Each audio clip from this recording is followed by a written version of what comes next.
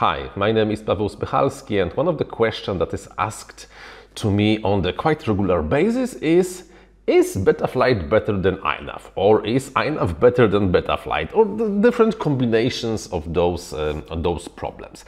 I decided, well, to check something, and to make a hopefully objective comparison in today's episode, in today's video, of 3 flight controller softwares, because today I will try to compare how 3 softwares, Betaflight, INAV and the EmuFlight, yes, the EmuFlight, were able to fly, to drive, to control a drone, a really completely, absolutely random drone, 5-inch racing freestyle machine I had somewhere on my shelf, something I was not really using very often.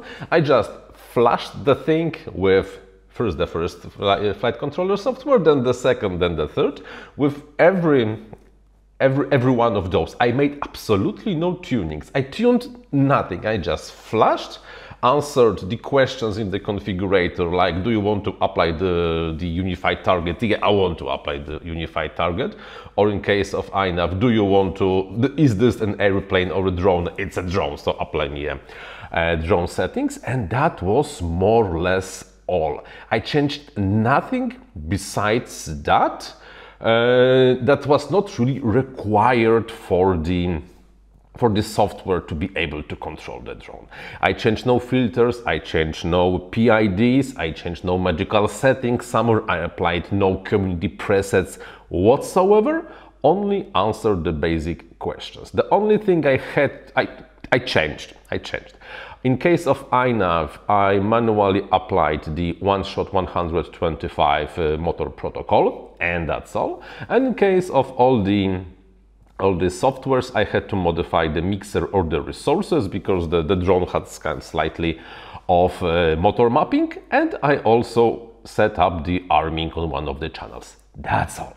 So what will happen now? Now I will show you 3 flight footages with a commentary without, however, telling you which flight controller you are seeing right now. So first we will see flight controller 1 with my commentary of how it feels in the air, then 2, then 3, and then we're gonna take a break because I decided to make it slightly more interesting, and the results of the comparison will be given to you in a separate video.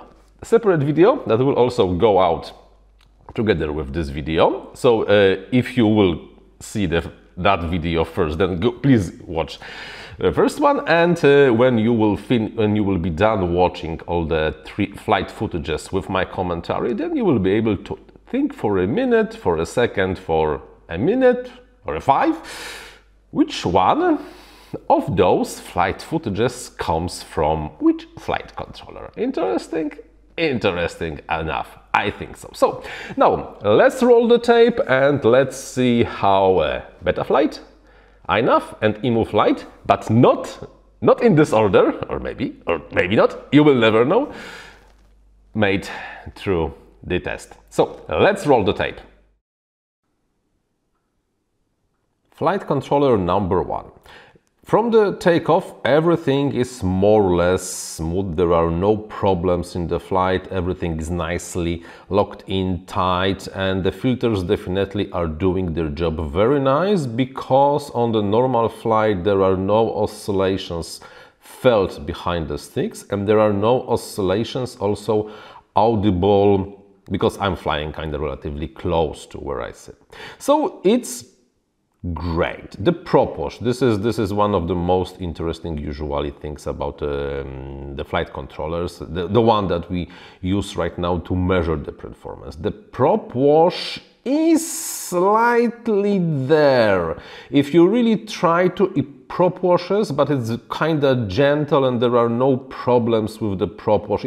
I know that if I would really want to tune it out, I would be able to tune it out. And I also know that the propellers I'm using right now are, well, let's say at least 2 generations old, and they are not very famous for being prop wash friendly. So flight controller number 1 flies, I would have to say, great.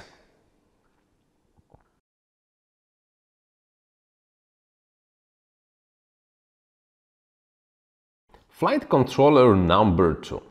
Here, straight from the takeoff, you can feel and you can hear that something is bloody wrong. You cannot see it on the camera, on the DVR footage right now, because DVR footage almost always takes a lot of stuff out. That something is vibrating, because no matter how high the throttle is, something is really getting through the filters and you hear something vibrating. It's not that it's making the flight very unpleasurable, if not considering the sound of it, although it's not. You feel that although it's nicely locked in the flight and really the quad is doing what you want it to be doing in the air, that sometimes when the vibrations, especially during the prop wash conditions, are getting slightly stronger, that it kinda wants to break free and do something unexpected in the air. And the prop wash, yes, the prop wash is there, and the prop wash is really very strong, and I'm really pretty sure if you look hard enough at the flight footage, you will be able to see the traces of the prop wash. It's really very, very, very visible, very much there. And I'm pretty sure if I would want to tune out the prop wash, I would have to spend a lot of time doing this, because something definitely is not right, and this drone, this quadcopter on this tune with this flight software definitely needs a lot of tuning, which I will not be doing now.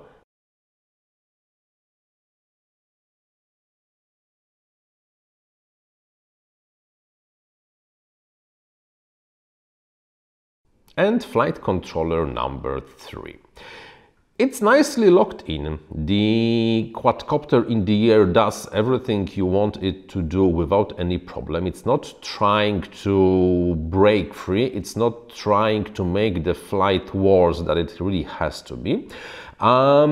So on those areas, everything is fine. However, if I punch out, if I put a lot of throttle on the motors, I feel that something is not really great, that something is getting through the filters, and really on the punch outs, on the high throttle, something is audibly resonating. It's not very, very hard, it's not very strong, but it is over there, and really makes you want to tune this thing out. Also, if we talk about the prop wash is, well, the prop wash is there. If you really want to, you can make this thing prop wash during the titles, although it's not the worst prop wash ever.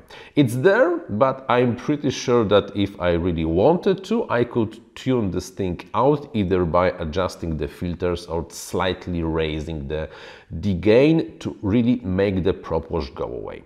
So if I would have to say 3.5, not great, not terrible, it has a potential, but not working great out of the box.